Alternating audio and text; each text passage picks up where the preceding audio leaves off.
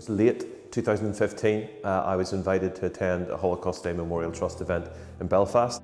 What they were looking to do was to run events inside each one of our prisons. And I began to think, well, how much better would it be if the prison population was actively involved, so the people that we care and the people that we look after understood the message by being part of it. Everything had to be accurate, everything had to be 100% right, 100% correct. And then we came up with the idea, in this room you see around me, is for us to handwrite the names of the people who died.